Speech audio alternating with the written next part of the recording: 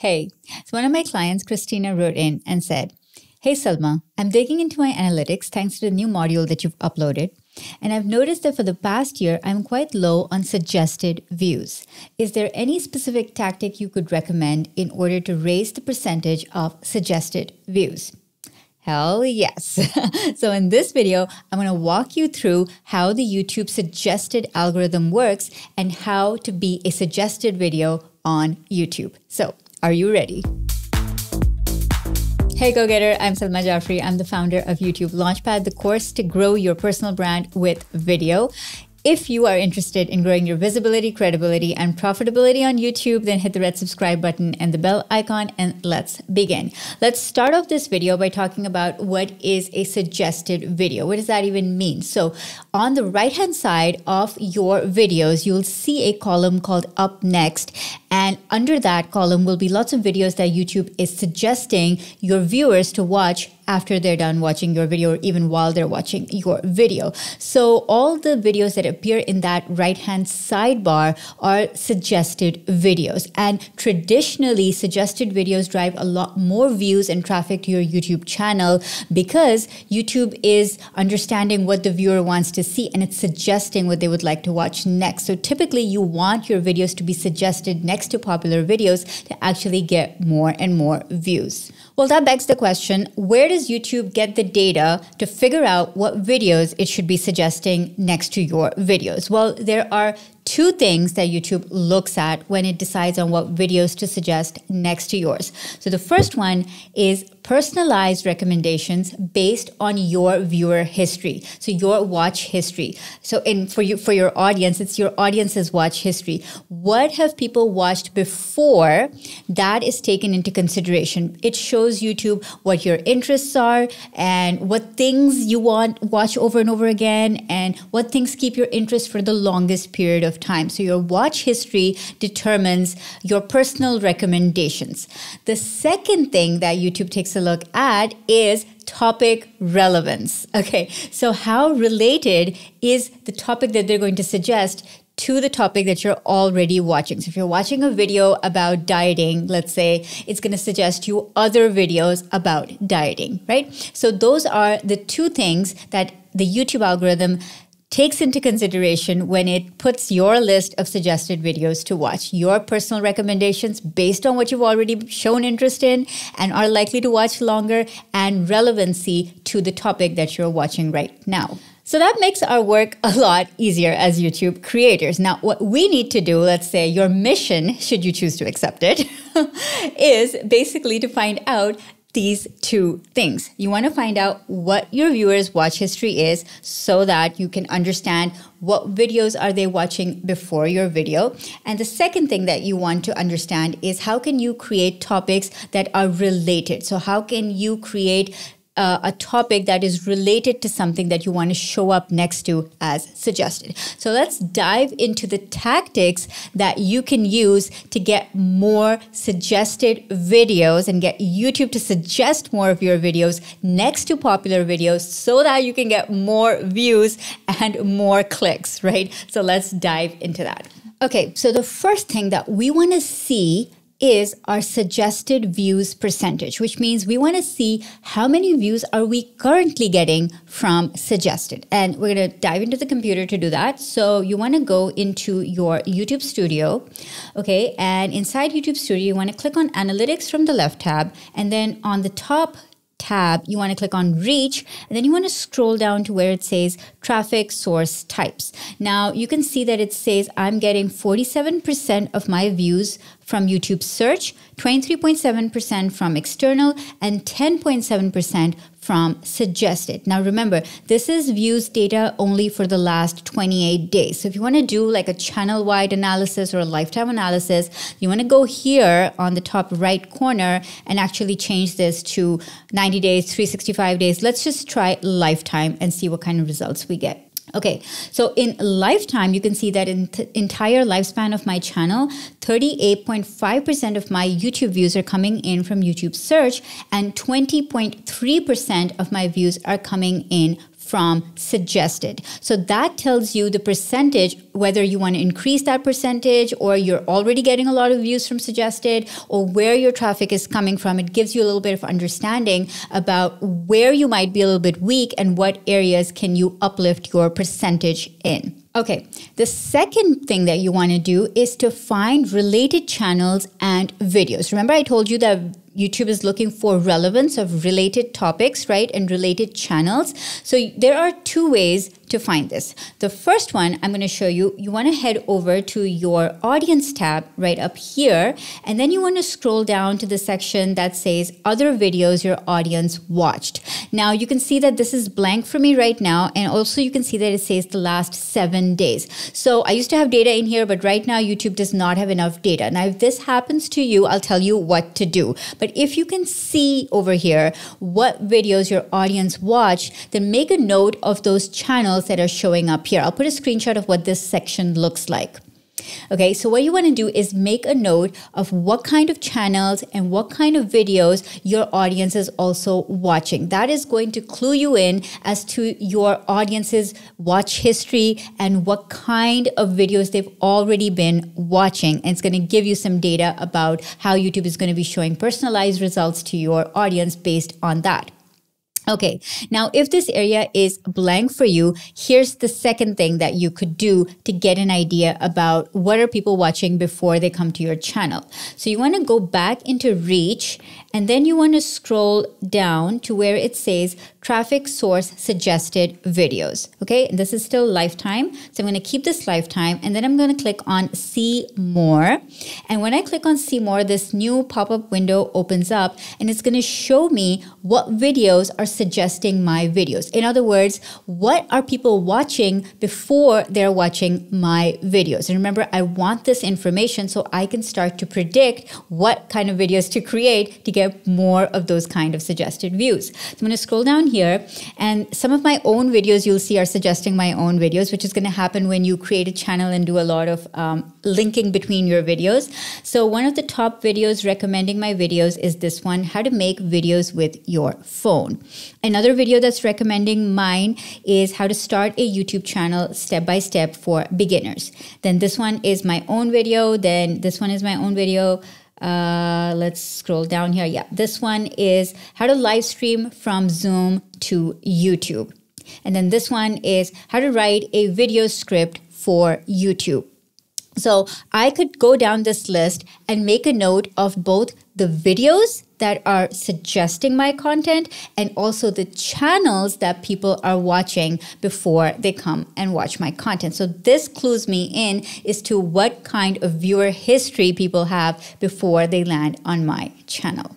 I want to take a second here and mention that we talk a lot about YouTube being a search engine, but YouTube is also a prediction engine. It is trying to predict what people want to see next. Because remember, the goal of YouTube is to keep people watching, because that's how they can serve up ads to people and monetize their platform and actually earn money, right? So they want to make sure that people keep watching. In order to keep people watching, they want to predict what somebody will want to watch next. So your job as a creator then is to try and predict what your audience will be most interested in that will keep them watching. What should they be watching next, right? And you want to use all of this data that you're getting from your YouTube analytics as to how much percentage of views you're getting from suggested, what channels are recommending your content, what videos are suggesting your videos. And so this is going to give you all of that background data. So our objective now is to make an algorithmic connection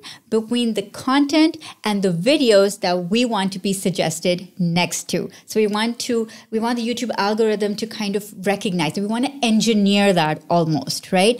And we want to give the YouTube algorithm signals that, oh, if they're watching this content, you should suggest our video next. So we want to create and engineer that. So the first thing we want to do to engineer that is It's really, really simple, and so few people do this step, which is to comment on other channels that you want to be suggested next to. Super simple strategy, and I have a whole video on how to actually leave valuable comments that's going to drive people back to your channel. I'll link to it right up here in the info card. Be sure to go and check it out after this video is over. But basically what you want to do is you want to head on over to those channels that you've identified that are similar to yours, that are creating the type of content that you're creating, that are relevant and related in some way. Either the topics are relevant or the creator is very similar to you, and the topics are something that your audience cares about already. And then you want to go and comment on their latest videos, right? So find a channel that is active, that is producing videos regularly and frequently, and every time they release a new video, you want to go there and leave a valuable comment. Not a spammy comment, not a link comment, not a sub for sub comment, not asking people to come and check out your channel, because all of those are, frankly speaking, unethical tactics, and frankly speaking, they're just spam, right? You don't want to do that. You actually want to go and leave valuable comments. And again, watch my video on how to actually leave valuable comments. And when you do that, that's going to naturally drive people to come and check out your YouTube channel. So guess what you're doing now? You're creating that algorithmic connection. The YouTube algorithm is seeing, oh, people who are watching this video are going next and clicking on this channel, your channel, right? So that algorithmic connection is being created by something as simple as leaving valuable comments on related channels. The second thing that you can do to create that connection for the YouTube algorithm is to create topically relevant videos. Now, remember, we said in the beginning that the suggested algorithm sees the viewer's past history. So we've seen the past history, we've made the connection, we've found the channels, we've found the videos that are suggesting our content. So we've done that first part. And now we are going to do the second part, which is to create relevant topics. So the easiest way to do that is to go back through your list of the channels that are recommending your content and the types of videos that are recommending your content, and create a video that is topically relevant. But this is the big but, okay? But your video should offer more. Your video should offer the next step. Your video should fill the gaps that video doesn't. Because if you're just going to create a copycat video, it's first of all, it's just going to be a copycat video, okay? And it just doesn't look nice to copy people on the internet. I mean, it's very easy to find copycats, and people just wouldn't trust you if you're just going to be copying, right? So you don't want to copy. You actually want to go in and be really smart about this and create a video that people will want to watch after that video. So the way that I did it is that I saw one of Sunny's videos, which was how to make a video using your phone. And then I said, okay, if I want to tell the YouTube algorithm that people should come and watch this video next, suggest this video next, how can I make a better version of that video? And I decided that one of the things that was missing from that video was the next step, how to make a video. And what do you do after you make a video? You want to edit that video. So I made a video called How to Film and Edit Your Videos Using Your Phone, which was the natural next step. Similar titles, similar tags, but different content, right? Another way to differentiate it, you could make your video more value-packed. You could add in more explanation, more case studies, more stories, more funny moments. You could do it by making a longer video, go more in-depth, show more detail. There are tons and tons of ways to take a video and add more value to it using your personal approach and your perspective to it, right? So that's how you want to think about adding value, making it better, but using that topic and getting YouTube to suggest your content next to another topic that is very, very similar. I did that again with Nick's video. His video was how to write a video script. So I made a video on how to read a video script. Again, you can see the next. Okay, what would people need to know next, right? And then I did it again recently with another video on how to make an animated intro, 5 steps. I saw a video and I watched it and I was like, you know what? This is missing this, this, and this. And I could talk about this software and this is how I would make it. And I was like, okay, well, I should just go ahead and make it, right? And it's one of my best performing videos right now. So that's really how you want to do this. You want to take a video that you want to be suggested next to and make a better meatier version of that. Okay, now before we go any further, it's time to announce this week's viewer of the week. And this week's viewer of the week is Frugal to Freedom. I loved what you wrote. Thank you so much for being here. I appreciate you. Now, if you would like to be featured as viewer of the week, make sure you leave a valuable comment on this video about how my content has helped your YouTube journey.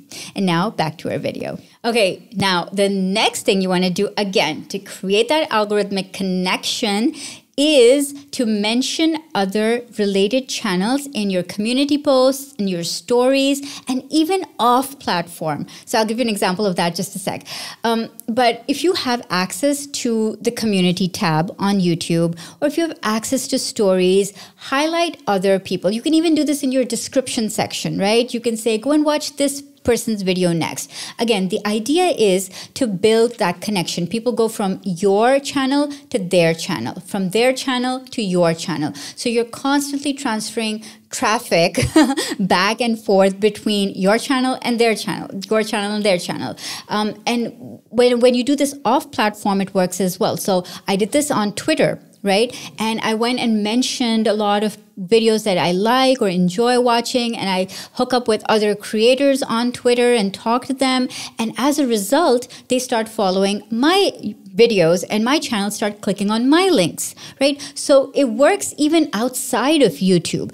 And it's really all about building connections. It's really all about that two-way flow of people coming to watch you, you going to watch them recommending you, and you recommending them. Which brings me to the next point, which is that you should definitely think about doing collabs with people whose channels you want to be recommended against, right? So collabs are a great way to formalize that relationship. And I've done a few collabs that have really, really helped bring traffic from that person's channel over to my channel and have more of my videos suggested as a result of that. So I do have a video on how to do collabs. So I'll link up to that right here in the info card. So make sure you go and watch that video after this one is over.